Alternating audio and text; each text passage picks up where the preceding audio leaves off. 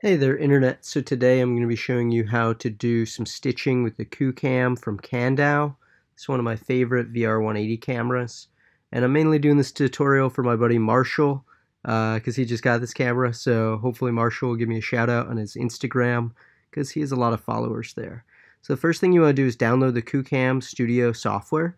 This works for both Mac and PC. I'm just doing this on my Mac because it's easier to do a screen record from here. And then you take all your footage, you hold shift, you drag them in.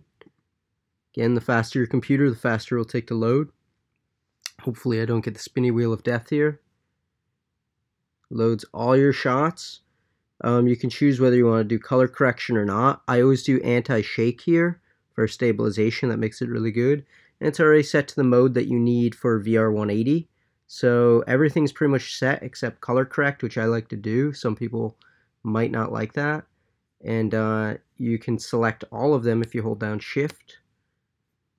And it should apply it to all of them.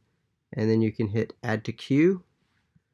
In your queue, you have them all here. If you want to rename them or you want to select where they go, it already gives you the maximum res and the maximum quality, so everything is perfect. It's exactly how you want it to be set. And then it will traditionally just choose to do them in the same folder that you have your footage in. So it will make a separate one there. And what you want to do is don't hit render selected like I did, hit render all, and then that will do all of them in the list. You can see it moves pretty quick, about 7.8 frames per second. This is a Mac, but you can see there goes my stepdaughter down the stairs in pretty quick motion. It's almost real-time stitching and rendering. And that's all there is to it. You bring that into Adobe or Final Cut and you can start to edit.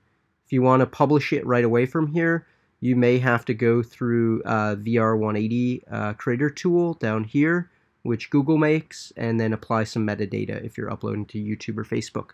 Otherwise, that's the nutshell of how to stitch Candow QooCam footage in a nutshell. If you like this video, please subscribe. We do tons of tutorials here on my YouTube channel. Hit the like button if this was helpful. If you have any questions, let me know. Thanks again and have a great day. Oh, if you want to buy the camera, you can also buy it online. So it's on my Amazon page, which I'll link below in the description.